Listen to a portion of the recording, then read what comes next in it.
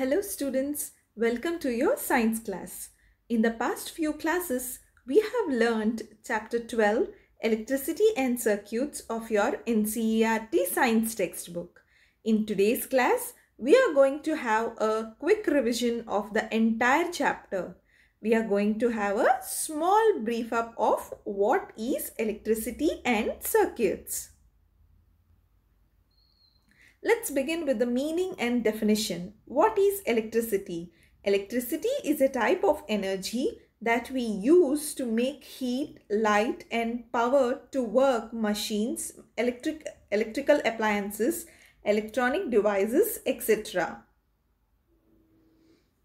What is a circuit? A circuit is a closed path that allows electricity to flow from one point to another, and in this process it results in working of any electrical device attached with the circuit. Let us recall the uses and purposes of electricity. Mostly we use electricity to pump the groundwater to the surface or to rooftop tank in case it is any building. Electricity plays a key role in hospitals, at homes, and also in use of electric cars, mobile phones, etc., which made transport and communication easier and to reach the destination in lesser time. Electricity made life easier and able to work during nights or after sunset. Electricity to any place is provided or supplied to different places from the power station of that area. But it is not evenly distributed to all the places at all times. In such conditions, we use a torchlight or a flashlight. Because a torchlight is an electrical device which has a bulb in it that lights up when it is switched on. Electricity to the torch bulb or to any portable electrical devices like alarm clock, radio, etc. is provided by the electric cell. The design of an electric cell is, it has a small metal cap on one side and a metal disc on the other side. All electric cells and devices have two terminals, a positive one and a negative one. In an electric cell, the positive terminal is at the metal cap and the negative terminal is at the metal disc. Electricity in an electric cell is produced from chemicals stored in it.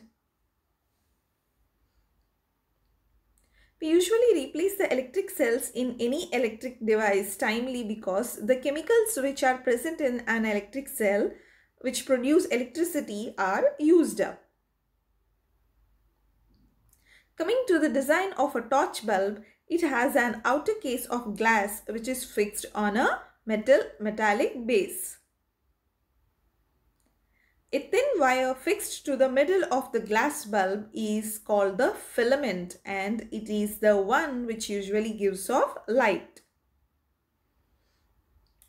This filament is fixed to two thick supporting wires. One supporting wire is connected to the metal case at base of the bulb and the other supporting wire is connected to the metal tip at the center of the base of the bulb. Like we discussed, the two terminals of the bulb are the base of the bulb and the metal tip of the base, which are separated by insulators as you can see in the image. We have learned how to connect an electric cell with a bulb also. For that, we took 4 different electric wires with bare ends. These exposed parts of the wires are attached to the terminals of the torch bulb and an electric cell. We use insulators like tape and rubber band to fix them to the cell and the bulb.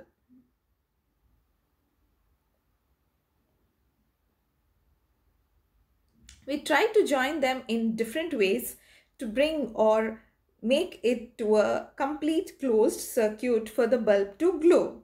For the bulb to glow, a wire is connected from one terminal of the cell to one terminal of the bulb, and the other terminal of the cell is connected to other terminal of the bulb. The bulb will not glow if the arrangement of the wires are not made properly, as just discussed. If the two terminals of the electric cell were connected to two terminals of the bulb, which make the bulb glow in its path, such arrangement is called an electric circuit. An electric circuit provides complete path for the flow of current between the two terminals of the electric cell. Usually, the direction of current is from positive terminal to the negative terminal of the electric cell in a circuit. The bulb glows when the current passes through the filament of the bulb. The bulb does not glow if in case it is a fused bulb. A fused bulb means it is the break in its filament which will break the path of current between terminals of the electric cell. To make an electric circuit by yourselves, you need a torch bulb, a piece of wire, an electric cell, and wires with bare ends. One end of the wire will be wrapped at base of the electric bulb, and other end of wire to negative terminal of the electric cell. The tip of the torch bulb base should come in contact with the metal cap of the cell to glow. If you move away, the bulb does not glow. That means it is in the switch off position. For the same circuit, we can build an electric switch. For that, you require drawing pins, a safety pin or a paper clip made of metal, two wires, small sheet of thermocol or a wooden board, and a torch bulb and an electric cell. To a thermocol, fix two drawing pins, and to one drawing pin, fix it through the ring of a safety pin, and see that the other end of the safety pin touches the other drawing pin fixed to the thermocol.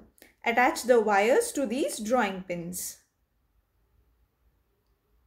Now to those free end wires, attach an electric cell and a torch bulb to make it a complete circuit. If you rotate the safety pin and make it touch the other end of the drawing pin, the bulb glows. That means it is in the switch on position. If you move away the safety pin, the bulb does not glow. That means it is in the switch off position. The definition of a switch is, it is a simple device that either breaks the circuit or completes the circuit. The switches at our homes also work on the same principle, but are of complex design. Can we use a cotton thread instead of a metal wire in a circuit? No.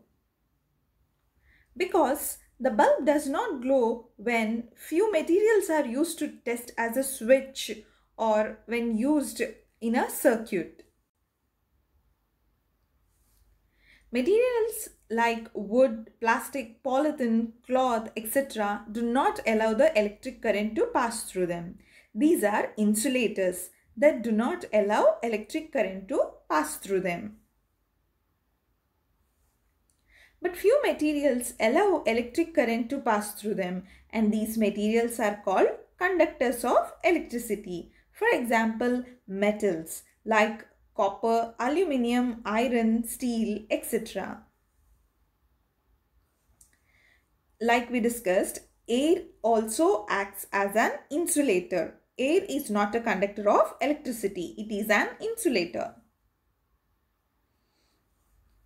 But both conductors and insulators are equally important for building electric circuits.